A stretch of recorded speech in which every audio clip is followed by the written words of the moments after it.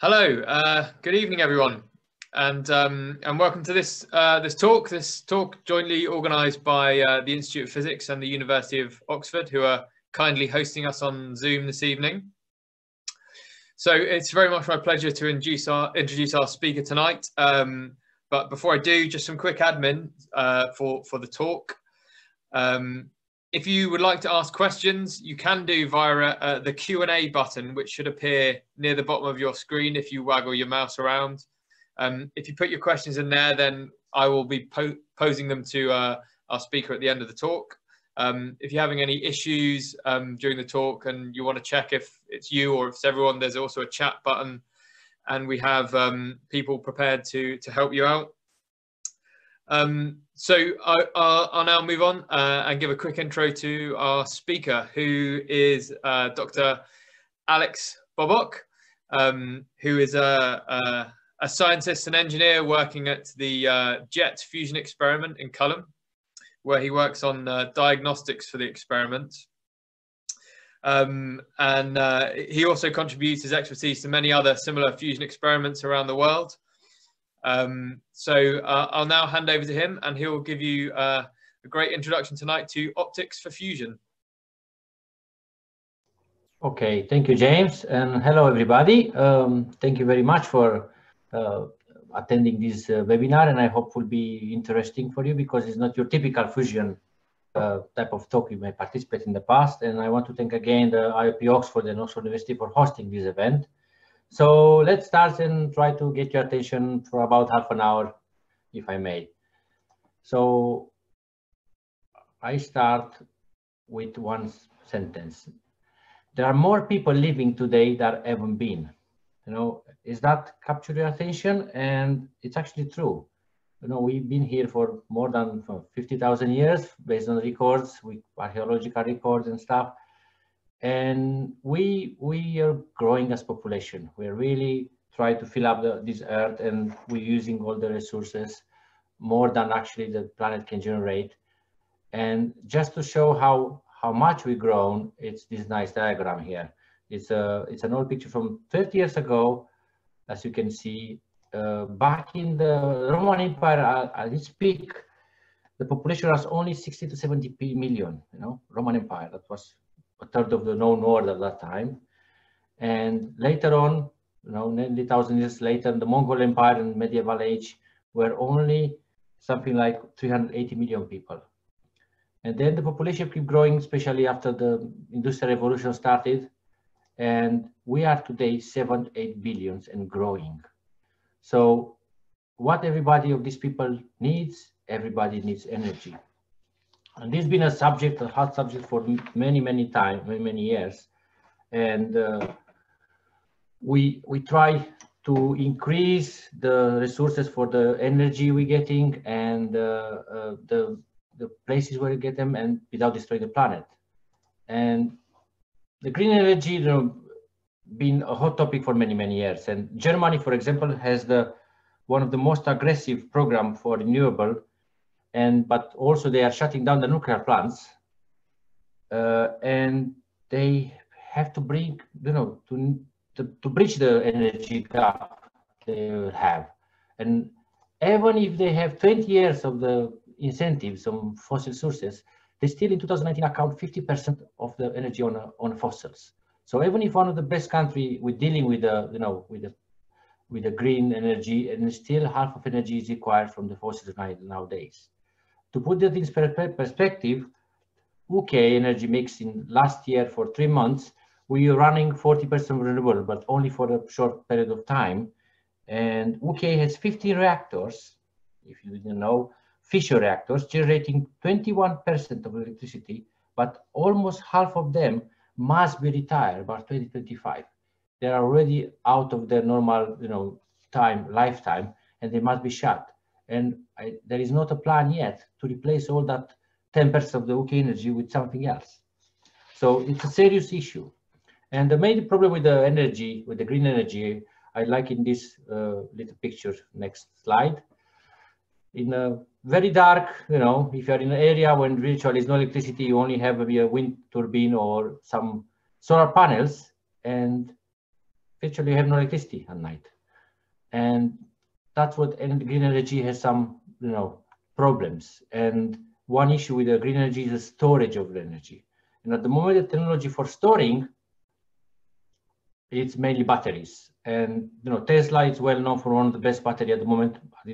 They produce at the industrial scale. They develop a billion plant to build a car battery, and they have these special power banks, how they call them, to store energy. And they implemented actually in Australia in a remote area, nearly 130 megawatts stored energy, plant.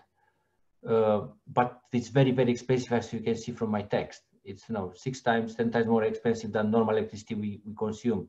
And if you think 130 megawatts is a lot, it's not actually. It's enough to power only half of Oxford.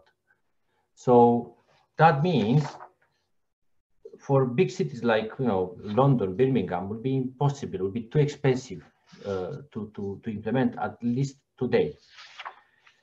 And all the energy we producing right now generates a lot of waste. And I don't know if you've seen this picture before, but if you take a standard plant of 1,000 megawatts for an entire year to produce electricity continuously, non-stop, without stopping, look how much waste you generate. You generate, using coal, nearly 3 million tons of coal, and generates, oil, 10 million tons of CO2. I mean, it's impressive numbers you're doing. It's really crazy. And the atmosphere and the seas have not enough capacity to absorb all these waste that is generated, especially the gases. And, it's creating the greenhouse effect. The fission, on the other hand, it's very efficient. You use like equivalent of one train or wagon full of, fuel, mineral, from which you can extract the uranium required for the running the plant. But you still end up with 30 tons of irradiated fuel after 1 year that you have to separate, stored in long-term storage for tens of thousands of years. So that's a big issue for the environment. Solar energy, on the other hand, it's very economic to run in terms when it's all installed, doesn't require too much to run. It's some maintenance, but to produce the panels is very expensive, and you still need a lot of fossil energy for the trucks that mine the silica from the mine to produce that. So still rely a lot on fossil energy to produce. You cannot have a converter from electricity to produce directly a solar panel, like a magical sort of device. And takes a lot of space, and only it's available when the sun is shining. So here it comes the fusion. The fusion is 1 billion times more efficient than coal. It's a fact. And the quantity of fuel you need will fill up in the pickup truck. Looks too good to be true. And the waste generated is only helium. It's a gas that you can use easily in any MRI scan, experiments, balloons for a party, and it's great.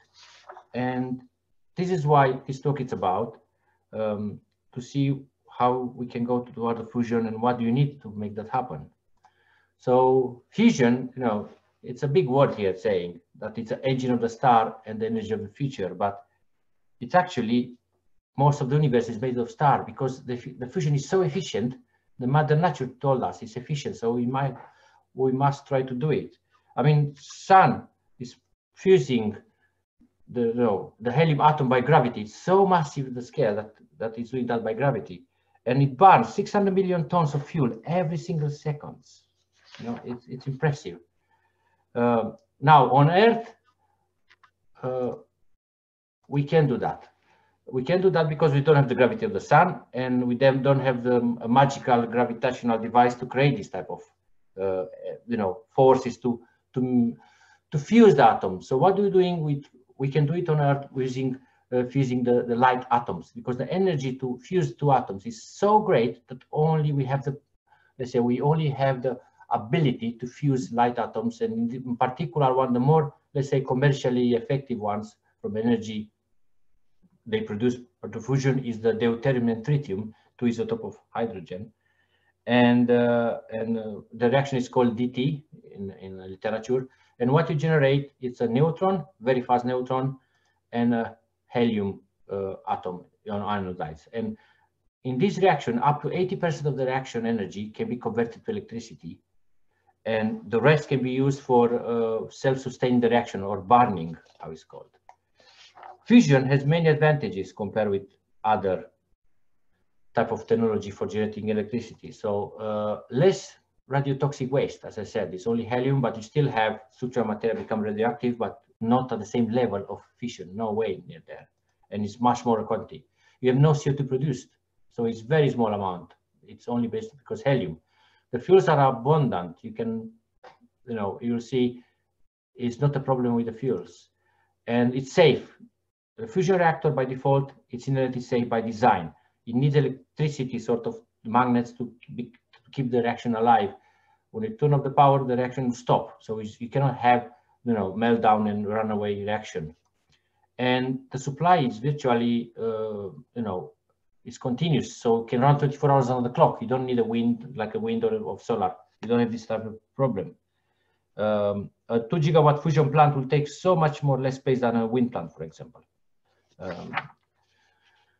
And a very important point as well, because you've seen in the last 50 years at least, you cannot have any wars, because the fuel required for fission is not, nobody have the reserves for fuel for fission.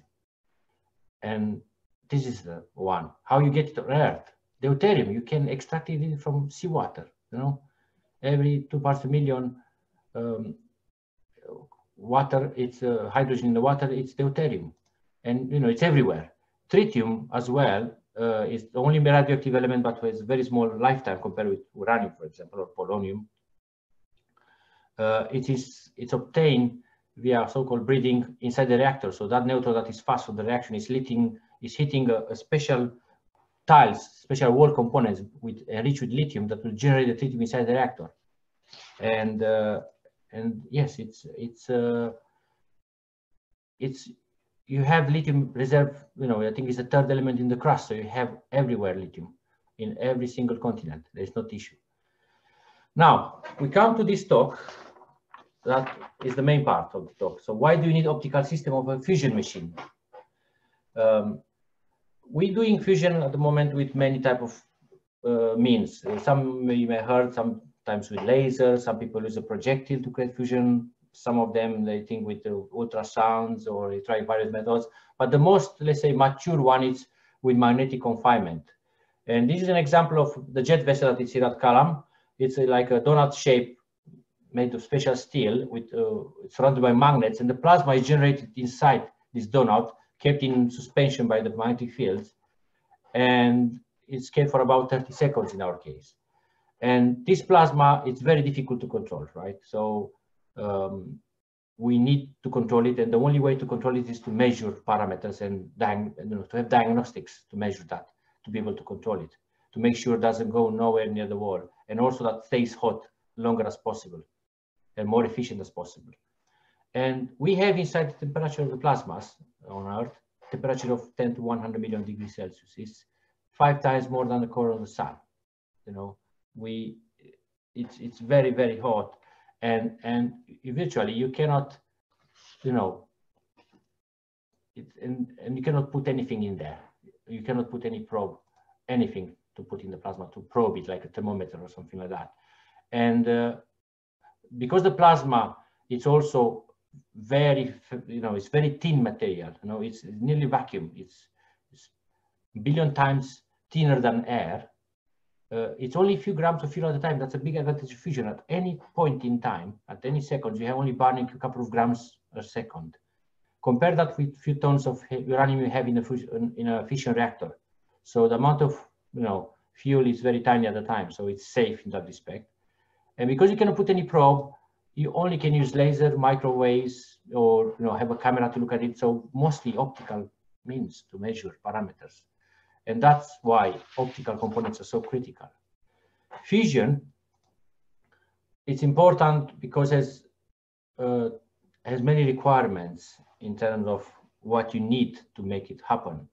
And that means not only for optics, but also for everything from structure materials, and has many links with a lot of domains that like nuclear industry, because you have radiation, you need remote access.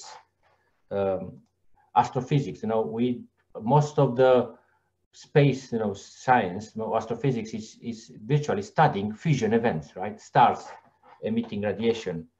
And so the optics using this domain is very compatible with nuclear fusion, right? Experiments. You have the engineering, the vacuum vessel or other pieces has to be non-magnetic and survive extreme vacuum and temperature gradients, Space, we have to be reliable. You have put a component that has to last for 20 years, and the heat load is huge. We have in heat load up to 10 megawatts per square meter. I mean, just to put that in perspective, a shuttle coming back from space has only a couple of megawatts per square meter for a couple of minutes. Here we speak about 10 megawatts per square meter for non-stop. And also computing. Plasma controls improve a lot and is critical. They are so fast, the events, in nanoseconds, picoseconds. You need, very fast controller with very smart computers, a lot of AI developed to do that, to have active magnets to shape the plasma in the direction you want. And a good example, it's an experiment called Wellness 7X in Germany. It's a stellarator type of machine. When they virtually control the plasma, they simulate the plasma, and when they had the first experiment, 99.9% of the plasma shape was exactly the one they predicted before. So they could really control very, very nicely the experiment. And yes, it's a lot of requirements for fusion, and in particular for diagnostics. Typical optical system using fusion. It's a big list. I only have here a few of them because there is no time in half an hour to describe them all, and I'm not going to go in detail. So please ask any questions, in the Q&A section for anything more technical details if you wish. I try to respond as best I can. One method is radar scattering, reflectometry. You're sending microwave, beams in the plasma. We're speaking about the microwave beam with a power less than 100 times a mobile phone, and that reflects back to a certain point in plasma, so you can measure fluctuation or density. LiDAR techniques, you may have heard about LiDAR and scattering when you fire a laser to measure the, again, temperature, density, and other parameters. With spectroscopy, a full range of spectroscopy covering pretty much all the spectrum, because plasma emits radiation in all these areas, invisible, UV, infrared, X-ray, gamma ray, name them. And again, you have to find what type of elements you have in plasma, what type of, you can measure the radiation level, the ion temperature, and so on. You have passive laser-based diagnostics like interferometry, polarimetry, from which you can get information on the magnetic fields. So the structure is very complicated. And density, and again, plasma current, that is millions of amperes in the plasma. It's millions of amperes, tens of millions of amperes in the fusion reactor, actually. And imaging system, we have a lot of cameras from visible to infrared, and they're now even developing X-ray cameras. And this again to measure radiation mapping and plasma response and thermography with pyrometers to measure the wall temperature to make sure they don't melt. Working condition. Okay, in a reactor, in an optical system that is next to a fusion reactor, you have extreme working conditions, and there are a few of them. You have temperature going to 1500 degrees because of radiation heating. You have temperature going from 200 degrees, that normally the machine is heated up, to 700 in a matter of milliseconds, thousands of seconds. So you have to have a very good cooling of this. So we need new materials.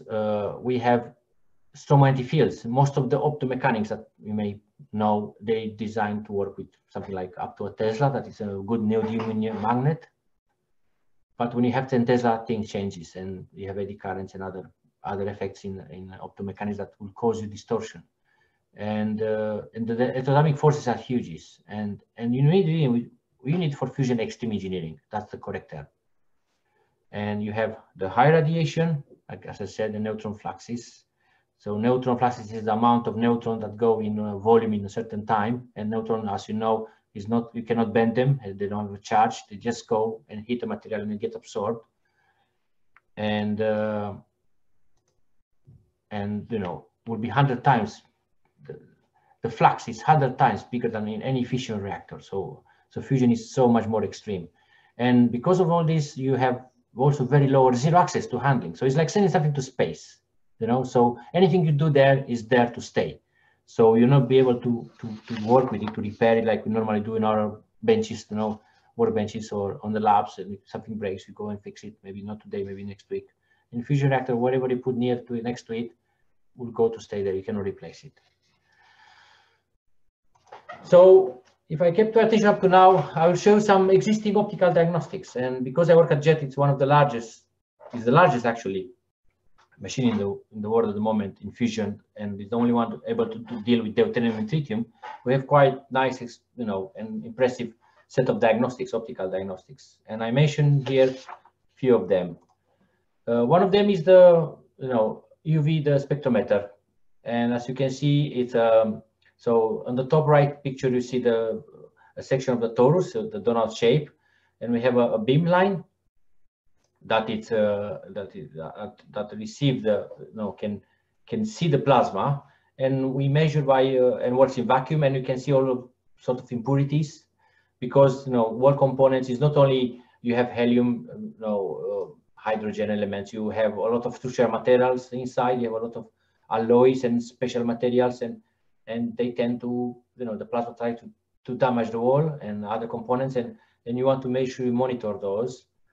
And it's quite long diagnostics. You know, you have, even if JET is relatively small compared with the new fusion reactors, you still have optical length of 20 meters for the beam line, so still far away. And this torus hall west wall is a 3-meter thick special concrete to, you know, like acts as a bioshield for people.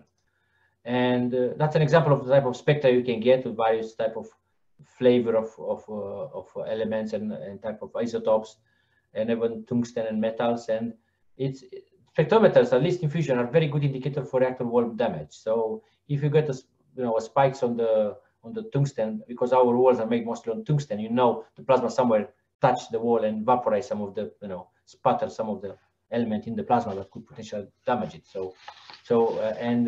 We have a lot of these measurements in real-time control. So it's a very important diagnostic in that respect. Another one is the interferometer, far infrared one. It's again big diagnostic. You know, we measure electron plasma density. It's one of the critical parameters of plasma. You want to know the plasma how dense it is, because you have to have a certain density to optimize the reaction. And it's a very large one. Has a span over 3 buildings. Optical path, it's 80 meters, 16 branches of beam. So, and because we work in far infrared, that it's an order of 200 microns, the vibration have to be below 10 microns, and because of that, everything is passive.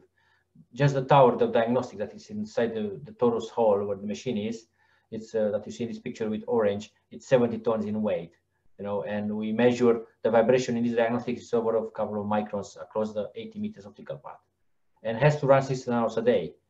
And yes, here a fact interesting, far infrared radiation, it's the one for which plasma is like a piece of glass, you know, it's transparent, so it's a passive diagnostic. So the plasma interact with light and change the property of the light. So when you receive it at the detection section, we can measure deduct certain parameters, you know, like density, and also some information on the magnetic fields as well to polarimetry techniques. Another one that is quite impressive, it's a Thomson scattering. It's a high resolution Thomson scattering diagnostics. Again, it's a very complicated one. You have a beam in a roof lab that it's a 300 megawatts laser. It's so powerful that has a safe distance of 24 kilometers. So means can blind anybody on laser. If you fire the laser at 24 kilometers, you blind somebody. And actually, if you fire it at the International Space Station, you'll blind everybody in there. So when you're running calibration of these instruments, we have to make sure the torus hall is fully closed, nobody is allowed inside.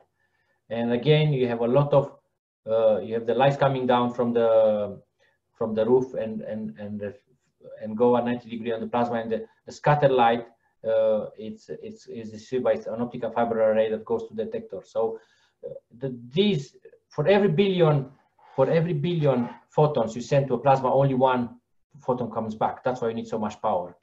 And with this, we can get a very nice profile of temperature and the density as well. And there will be one in the next generation machine as well.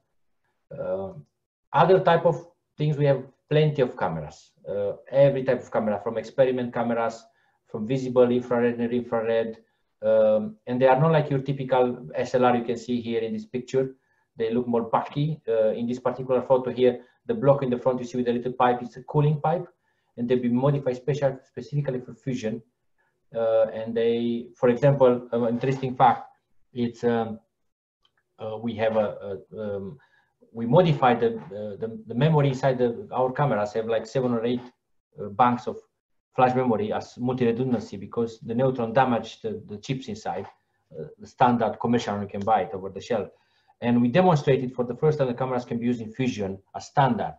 In the next DT experiments, we're going to move all the cameras outside the torus hole, and they could only see the plasma through either to telescopes or through optical fibers, because the flux of, the energy of neutrons will be much, much higher. And as you can see, we have plenty of these, and they are combining this very smart AI, a 3D mapping of the entire vessel inside, and detecting hotspots, and can actually even terminate the plasma if goes the temperature of the wall above a certain temperature, like 1200 degrees Celsius, something like that. So it's yes, it's complicated. Jet bolometer, it's one of the other one with it's a very nice diagnostic again for tomography techniques. It's using cover anything from near infrared to soft X-ray, measure radiation, and has 2 cameras, 2 detection as array, and each of them have a matrix, and they have, and it's a lot of data you can get from it. And you see example here of a type of tomography scan you can get from a scene from 1 millisecond. You can see here the type of radiation, and you see the plasma, it's hotter next to the wall. So we want to make sure it's more in the center, the red blob in the yellow blob in there.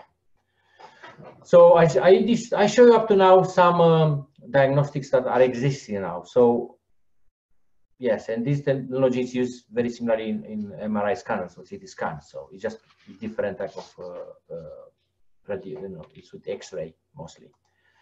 So fusion, what is now the fusion? Where we are? We have always heard this story. Fusion is always 30 years away. Not the case anymore. Next year in March, we're going to run the deuterium tritium campaign using real reactor fuel mix. It's the first time in 20 years we're doing that. And our target for that is to make sure we have full plasma control for 5 seconds with 30 megawatts heating power. That's a lot of energy you put inside the plasma. And 2025 ITER is the first reactor will start the plasma, and the experiments with DT will go in 2035 with for the first time with the energy output more than the one you're putting in. And many countries start already working on what is called demo. It's the first commercial reactor to put in the national grid. And UKAEA started last year working on STEP, a very spherical tokamak concept.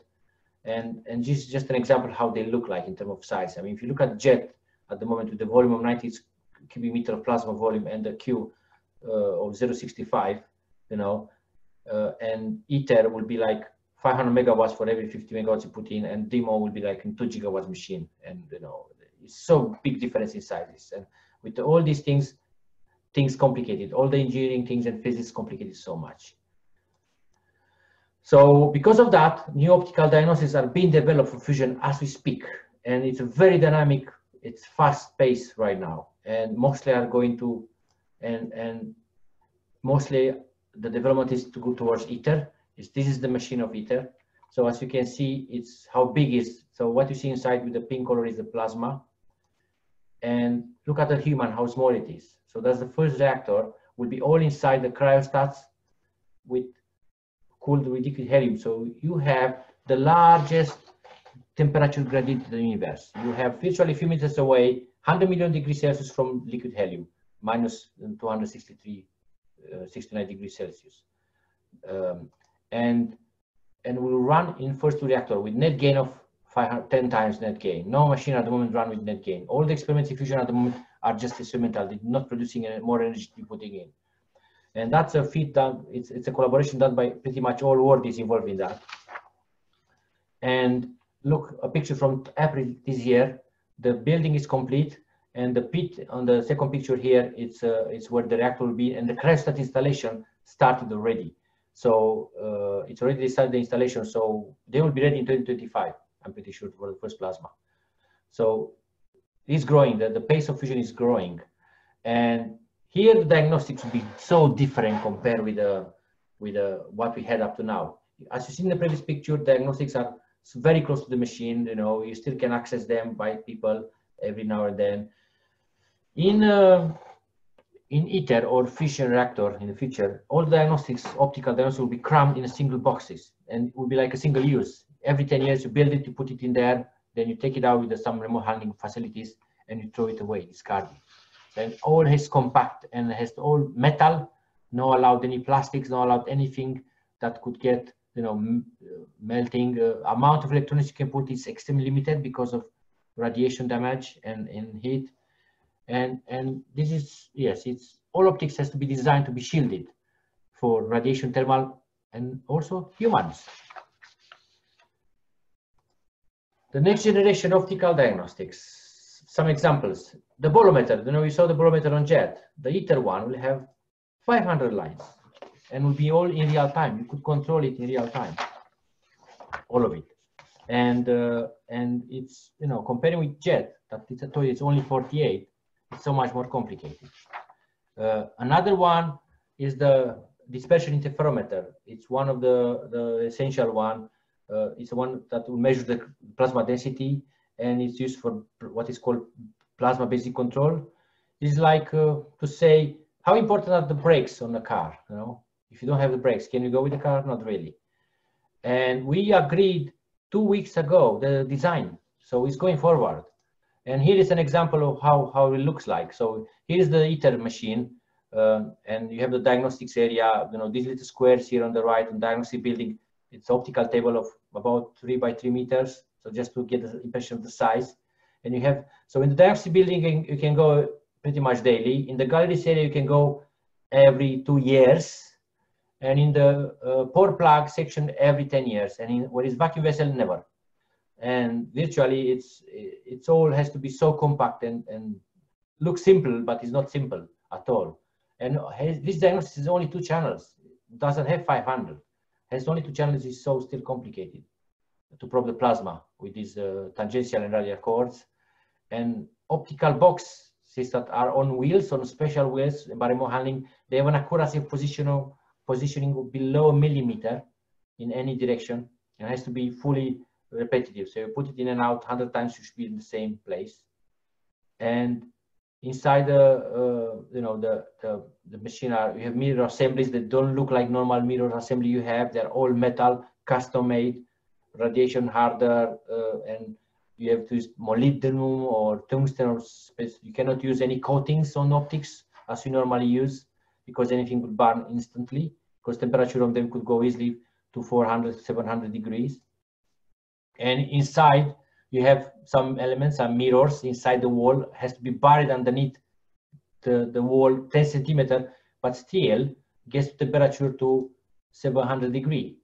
And as I said, this has to be ready in 2025. Next year they're starting actually final design review and construction the year after. So there has to be assembled, tested, and ITER in 2025. So here I'm trying to get to conclusions to my talk, and instead of conclusion, I want to make a sort of parallel between the way the telephone evolved over the years, how how impressive how innovation changed things, and that's the first phone here on the top left. You know, you can see it looks like it's a magnet with some wires and doesn't look anything like a phone, you know, and has been invented in 1876. Let's assume this one is JET. And the first smartphone actually was not the iPhone, if people may not know. It's actually been developed by IBM back in 1992. It was called Simon and was a brick size and was not very successful.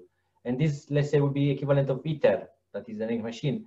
And demo could, or future power plant could look completely different, completely different from what we think. So for the telephone, it took 100 years. For us, it took like 30 years to get to ITER from JET. So we shortened actually the development of the fusion much faster pace than the communication, let's say, route. And yes, optics, as you see, play a crucial role in providing measurements, because to control the plasma, you need to have diagnostics. You have to have all the parameters in check. You have to have a way to tell the magnets where to move the plasma around. And you have to know how much fuel you have to insert. You need to know the concentration of the element inside the machine to know. And yes, you need single laser, you know, what is called this scientific laser to run non-stop. You have to have these mirrors to cope with variation of temperature of 1000 degrees Celsius. And you have to have components to be maintainable for 50 years. Normally, in space industry, any components is, they have a lifetime of about 20 years. Now we're speaking about components that have to have a lifetime of 50 years. So that's changed a lot the perspective and changed a lot the requirement and type of engineering. There are materials still that we have to invent. And yes, we need to develop new optics. And here is where new generation of physicists and engineers, maybe few people here in this meeting will be the one to turn on the first fusion plant in the national grid in UK. Who knows? And you play an important role for this to happen. And electricity from nuclear fusion, yes, it's going to happen. It's not if. So with this, I would like to try to close my speech today. I want to thank everybody from my side, from UKAEA colleagues, but particularly to Oliver Moore from Oxford University and James Davis from IOP Oxford to help me with this. And if you want more, please ask any questions. I can provide my personal email to ask questions, or you can go to our follow UKAEA or Eurofusion websites. And I suspect also will be quite a lot of events in this period that I will organize in different domains that will be the same interesting like mine, I hope. So thank you very much for your attention, and that's it for today. Hello, Alex. Thank you very much. Very interesting talk. I hope everyone else enjoyed it as much as I did. We have some questions through from our audience, which I'll pose to you now. And we'll try and get through as many as we can in sort of the next few minutes. So there were quite a few at the start about the general idea of magnetic confinement fusion. So we have a question: why does jet need to operate so much hotter than the sun when the sun achieves fusion at the lower temperature? Okay, the helium particle that sun has, the alpha particle in fusion, have what is called a rotation of about 40 centimeters, right? So they try to escape, the sun, but because the sun is so huge, will suck it in immediately down. Okay, so will be the confinement, what is called, to confine, to keep it in gravity is so strong that is so much effective than fusion with doing magnets. Our plasmas are orders of, a couple of meters, 5 meters, 8 meters, 10 meters. So the helium, Larmor radius, it's a fraction of the actual radius. So we have to have much higher temperature to achieve that.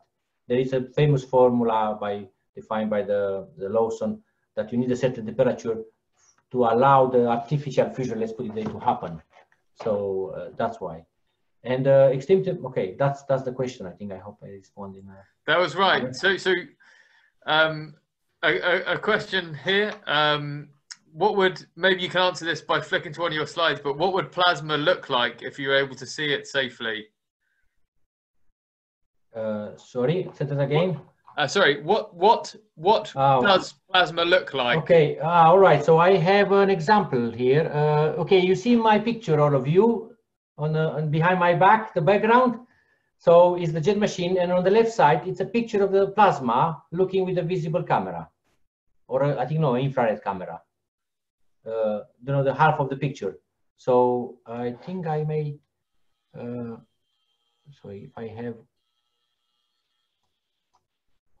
one with the jet here, this picture here that you can see, you can still see the share, right? The screen. This is actually the real plasma. That's a picture of the plasma superimposed on the machine. So your plasma is transparent actually in this naked eye, really. You don't see it. You need an infrared camera to see it properly. And what you see here, actually, if you look invisible, you will see only the heat that the wall generates because the plasma tries to touch the wall. So that's how you can see using cameras.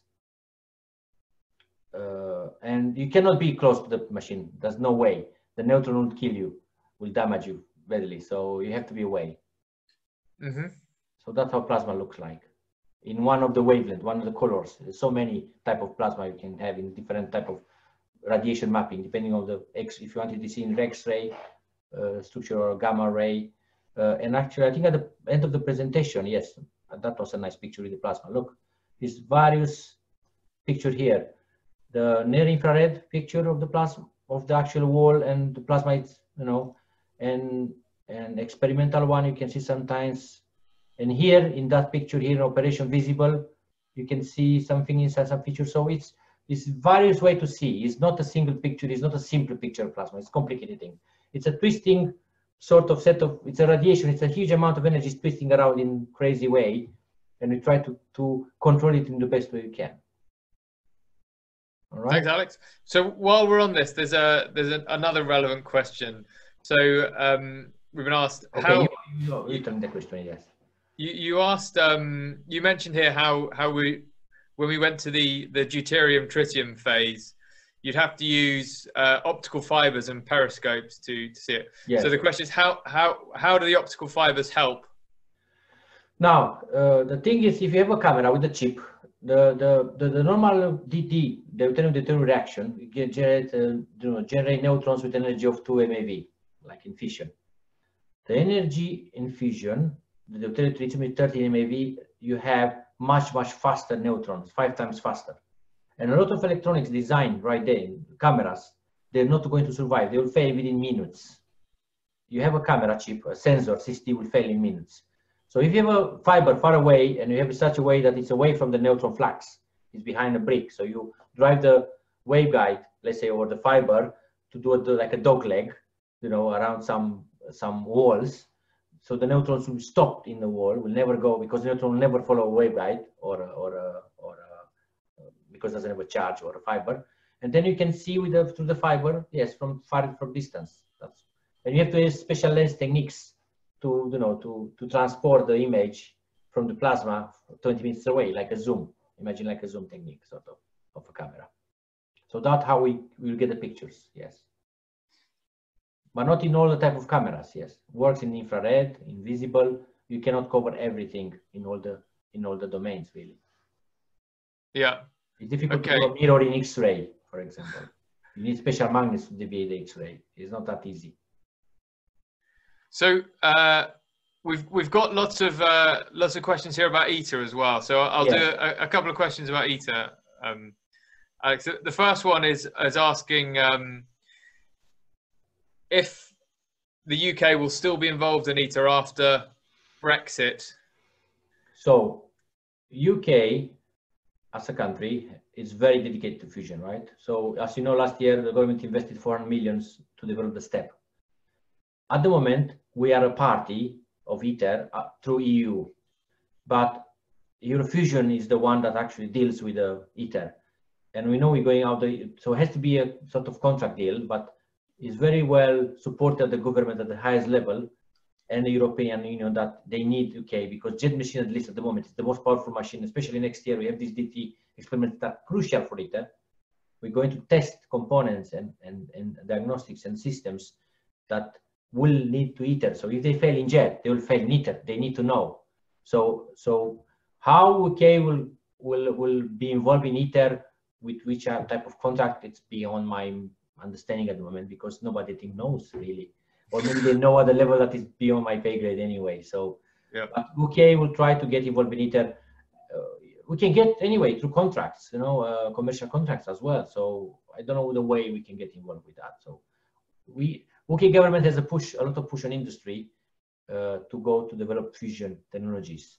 And as you know, we develop a lot of facilities, like one in Yorkshire, when they develop a new device that will be built by Jacobs called Chimera, will be virtually a plant, a device that will generate enough, energy, heat load, like in a fusion reactor, to test components and materials, So we're doing a lot actually, and invest a lot in fusion right now, that we never invest that much in 30 years ever, like now, really, in that. So yes, in ITER, how we get exactly, nobody knows at the moment. Let's put it that way. Yeah. That's the correct answer. Okay, so now on to the technology of ITER rather than the politics of ITER. Yes. So the question: how do they get the ITER reactor up to such extreme temperatures? The heat and the cooling. Yes. So first they have a superconducting magnets, right? So the way you get plasma form is you put a little bit of gas. To explain it simple, you put the gas in this big donut, and you create a spark to create a plasma. And then you have the magnets such a way, like you see in my back, to compress this plasma until you get it, you get fission, of course, right? You get a million amps or more inside. It's called breakdown. And then, because the heating the plasma through magnets is not enough, it's called overheating, you need additional heating system. So you inject, the most one is either by radio waves, like microwave at home, you know, you send a lot of microwaves, or by neutral heating. So you have atoms that you ionize, you accelerate, and you neutralize, and they heat the plasma, and they transfer all this energy to plasma, and that's how you heat it up. And you want to heat it up to a certain temperature when the fusion is optimized. So the plasma is transferring in what is called high performance mode. So plasma that is that big, and temperature, let's say, of 1 million Celsius shrinks to a tenth of it and goes to temperature of 100 million immediately, and stays there. And that's when fusion occurs, and you start to generate you have the deuterium reaction, of course. So that's how you get it. And the heating, yes, to get in a fusion reactor, the way you get energy, this neutron will hit the wall, and you have to have sort of extraction. You have a cooling on the walls, and that cooling could be transferred to a standard heat engines that you have, the steam engines, and you convert electricity. The helium atoms that are inside the plasma are the one who keep the plasma burning, because they have about 20% of the energy, that you keep them inside enough to spin around until they lose all this energy, they slow down, and you just pump it out, and that's the way it is. And the same with tritium. As I said, tritium will be generated inside these breeder bricks, and some tritium will escape eventually to this pumping, and will be separated and put in special container and put back in plasma. So you keep the tritium circuit, that is the only radioactive element, inside the reactor area. You don't store it for long storage or anything like that. Is that answer to the question? I think that was good. I think you answered a few different questions that were asked as well. So well done. I didn't see them. I'm not seeing them at the moment. So no, it's okay. Don't. I'll keep. Yes. Okay. Keep going through them. If you're happy, if you've still got another, another few minutes, another few more questions, and then we'll. Of course.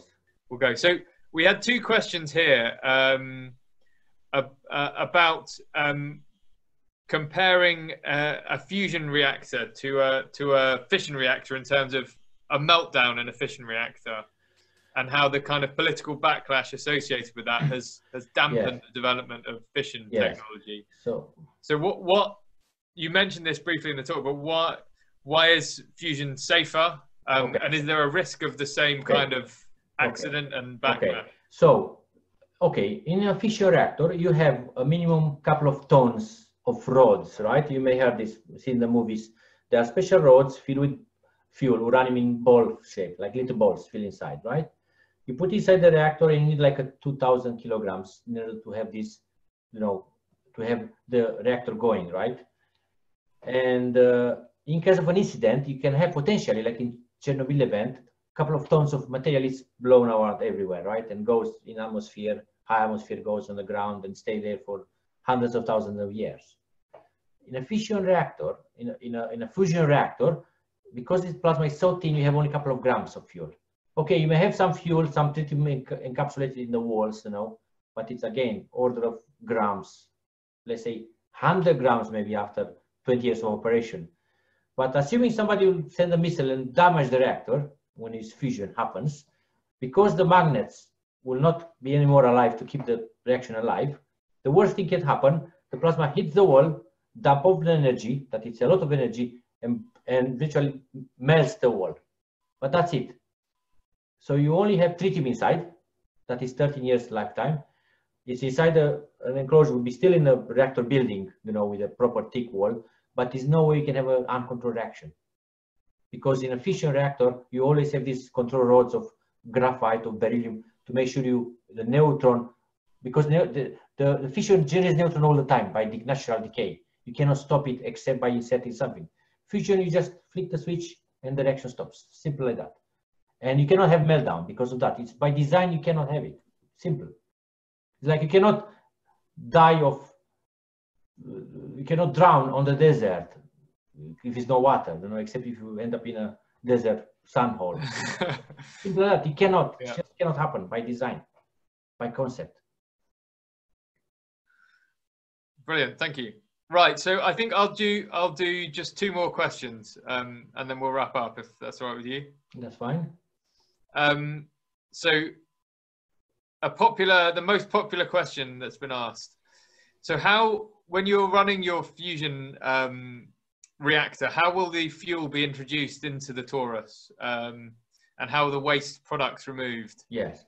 So the fuel will be introduced in two ways. It can be either gas, deuterium as gas, or like pellets, frozen deuterium pellets, like a little gun. Imagine a gun firing a pellet every 10 a second in the core. That's the best. It's a more effective fueling because you send this gas exactly in the core of the plasma, and something we're working now a lot on this direction. So you send the deuterium fueling. Tritium, as I said, you generate it from this. So during the reaction, you have these special bricks that contain a lot of lithium. So you put a little tritium at the beginning, right, to start the reaction. But after that, this neutron that you're going to take the energy of will hit this and will transmutate the lithium into a tritium that will be degassing out. Okay, and that's how you get it.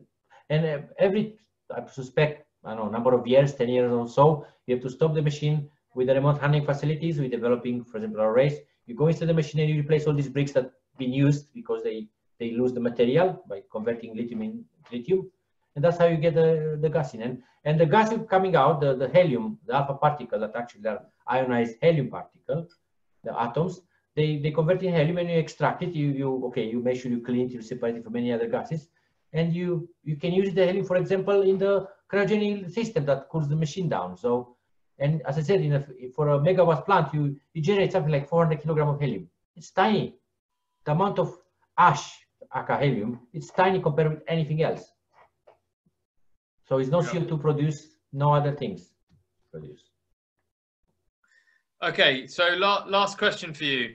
It's a good one to end on, I think. So in however long it's going to be, not 30 years, but whatever the number is, that we've got fusion up and running and it's putting electricity on the grid. Is that the end? Is that the final source of energy, or is there something else further in the future that will? I think the fusion, in the first place, you cannot do everything you cannot make fusion to be 90%, 99% fusion. Would be a good impact on energy mix. So depending how fast we're progressing, could become the dominant one. But to be honest, I think in this century at least, the fusion maybe could contribute to at least 30–40% of electricity. I mean, the idea is first to break this dilemma with the nuclear, because people always assume nuclear is bad because fusion didn't exist. The regulation for nuclear fission are very stringent, apply for fusion that is less stringent than nuclear fission because of the less risks, but still it's the same. So people doesn't make the difference between the two. So I would say that by the end of the century, we could have 30% of electricity produced by fusion. Could be more, who knows? It's you see the telephone, for 100 years, evolved very, very little, and then suddenly the smartphone appears 20 years ago and changed completely the idea of communication. Look how the computer evolved from 1990, or the internet. My first internet line was 5 kilobits per second. Now I have 60 megabytes per second. It was a dream then 30 years ago. I mean, it's difficult to predict these type of things, but it's all about investment and how public understand that. And that's why we have all these webinars to make public aware of the options. And in UK, it's a big problem because all the Magnus plants we have, half of them must be shut within next 5 years. It's a fact. They've been already over the 40 years. They were supposed to be shut, I think, 10 years ago. They've been given a go ahead to run for another 10 or 15 years. But there is a point that when the neutron damage of the structure of the reactor is so high, it has to be shut. There's no option. And we have no plans at the moment in place today. If today we shut half of them, we will have 10% electricity in this country that we no idea they were to produce from. That's why UK government invests so much in fusion, to accelerate the process. Okay, that's great. Thanks very much, Alex. I think we'll draw it to a close there. I know there are a lot of people who still had questions, but Alex, if you just flash up your details at the end, I'm sure Alex will be happy to answer any further questions over email.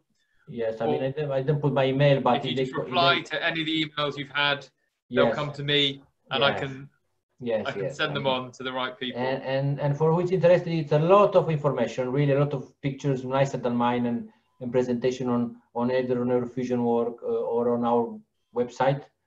And you can also go on iter.org. That's another one with ITER information. It's a lot of picture I put in these things. I put the source, as you can see in this one. I put the source of the this website. So it's a lot of information there as well. I mean, it's a race now. It's a lot of enterprises. Only in Oxfordshire we have two private company and JET and government try to do fusion. Each of us in different way. So it's a lot of investment and also a lot of billionaires investing in fusion at the moment. And who is going to make it working? First one will get ever richer. As I said, it's not a question if, it's a question when. That's the only thing. So. Okay. Right. And the last thing I'll say is that this has been recorded, and we'll send a link out. There are a few people who said they were struggling with the line, but there will be this will be posted somewhere you can see it, and I'll make sure that everyone gets a link to that. So okay. Thanks very much to everyone, and I think we'll finish there. Yes, and thank you very much everybody for the patience to attend me. For it's a beautiful day outside, so staying inside is not maybe the best, but I hope you learned something today and find something interesting that you didn't know. So thank you again, and have a nice evening, everybody.